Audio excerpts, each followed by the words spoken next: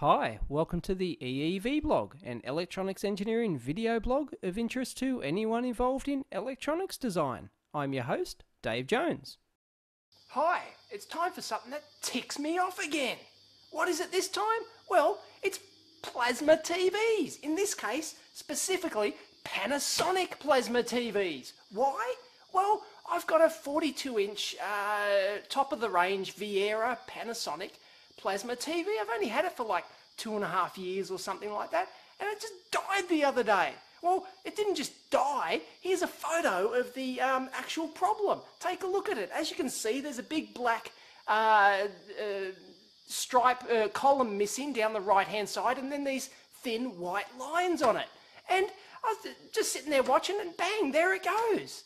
You know, this TV's hardly used at all. It's in the lounge room, which, you know, we might use it to just watch a DVD occasionally. So it probably only gets like 50 or 100 hours use a year at best.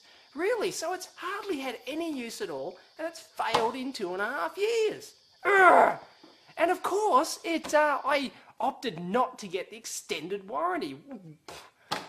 Yeah, stupid me, right? But hey, you know, it was really expensive at the time. It was like $400 or $500 or something for the extended warranty. So screw that. And I knew Murphy's Law was going to screw me over anyway. So even if I got the extended warranty, it wouldn't have done any good.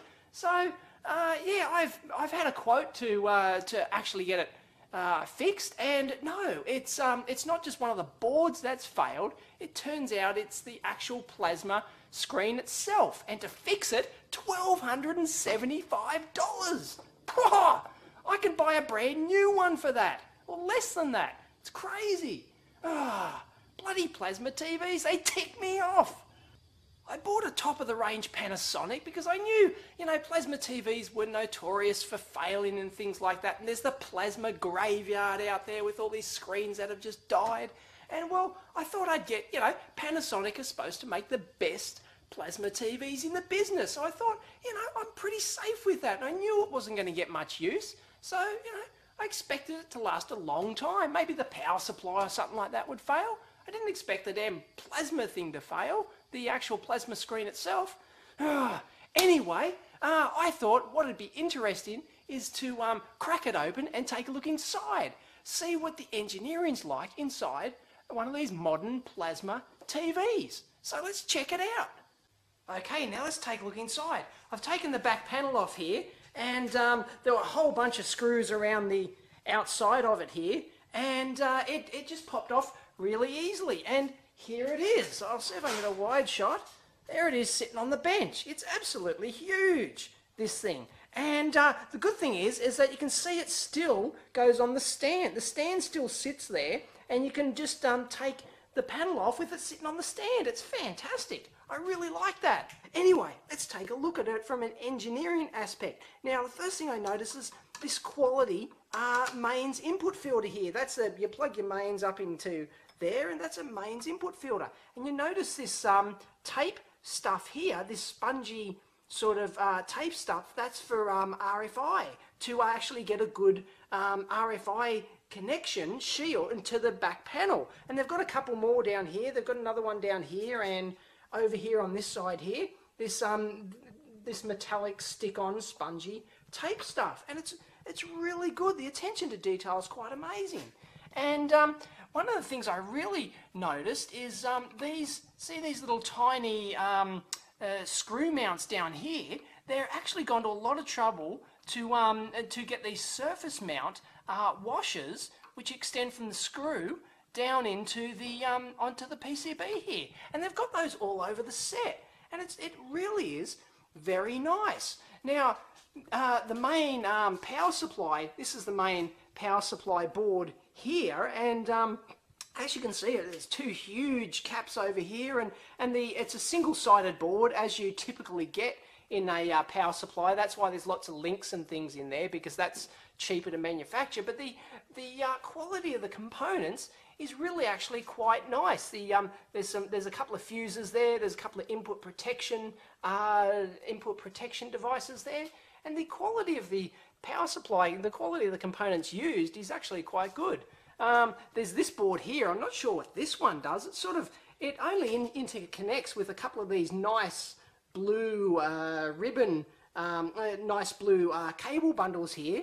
And yeah, it hooks onto the main processor board, which is this one here, which connects to all the input sockets. There's actually an extra board behind there, but this is the main. There's a huge BGA chip there. That's the main processor. Another couple of Panasonic branded chips there, if you can see them. Yep, there we go. Panasonic branded. And there's an analog devices part. I'm not sure, EEV74998. I'm not sure what that one does off the top of my head, but that connects into the here's the input RF tuner. There's another block here. This one doesn't have a built-in digital tuner. It's just an analog one. So this was before the the built-in digital tuners became so cheap and prevalent. Now here's another big driver here. This board here is obviously the driver for the rows, because it goes into via this nice board-to-board interconnect system here. It goes into these row drivers, and as you can see, there's 16 of them down here. There's 16 row driver chips, and because this is a 1024 by 768 panel, I think you'll find that's 64 channels per ribbon cable if you do the math. I think in the top of my head, I think that's correct. So as you can see, they're the row drivers, and they're Panasonic branded as well. If that can focus, there we go. And they've put this gunk around the outside of the chip. I'm not sure why they've done that. Maybe it's actually high voltage. I'm not sure. No, it's probably not. I don't know. It's just some sealing around the chip, maybe to keep dust or something like that out.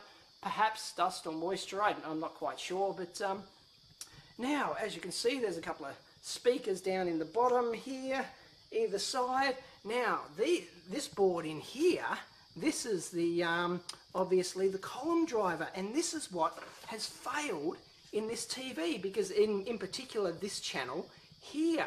Now there's no actual circuitry on this board to actually do much. It's just like a little a driver interface, and I believe there's 8 channels per thing. There's actually 2.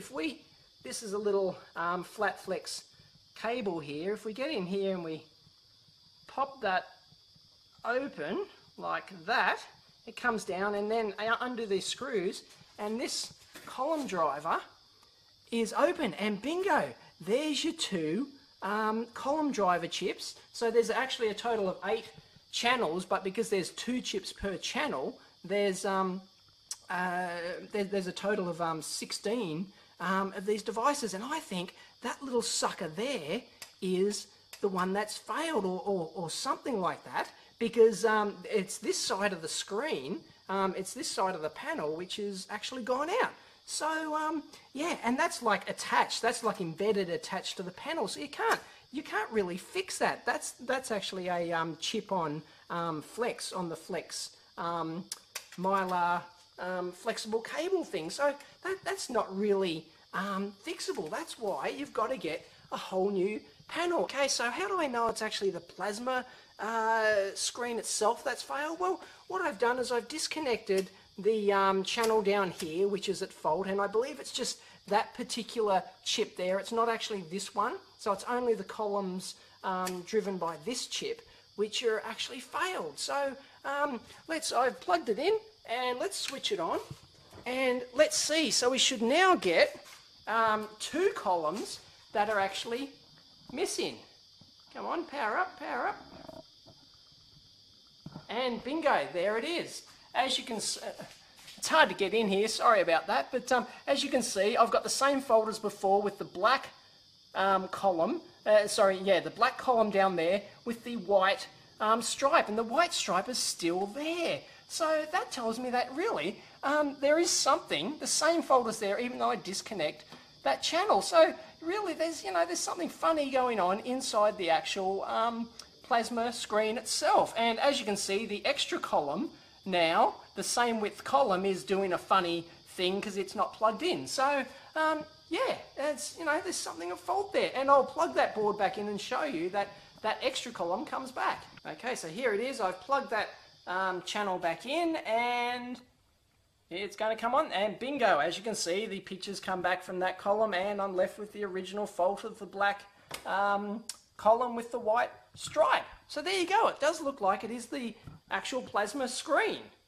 Now, let's have a look at the quality of the construction and layout on this column, row driver board. These electrolytic caps aren't in a good spot because they're between two heat sinks, and the heat sinks are going to get hot. And as I've explained in previous blogs, the caps can actually heat up, and that actually reduces their life. So that's not so good. But I can't see anywhere else you can actually put them though.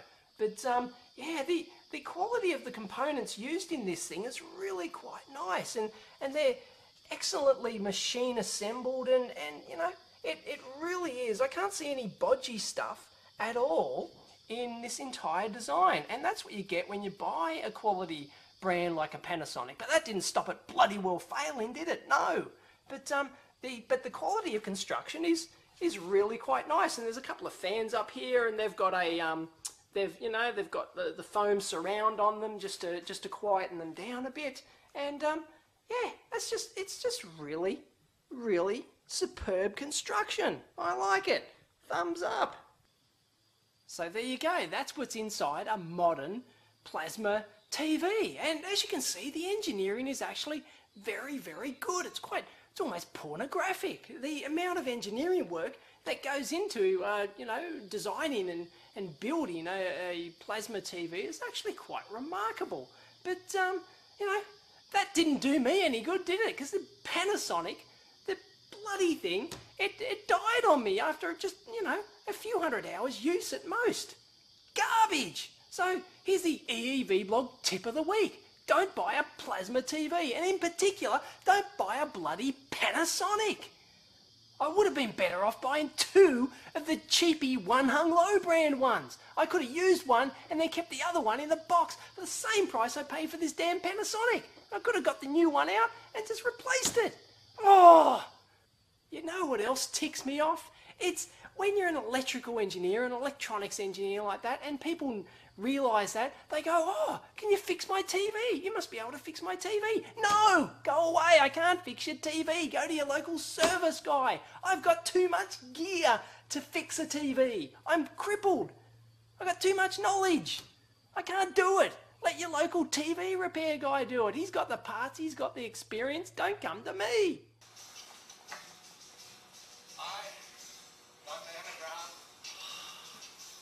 Screw this.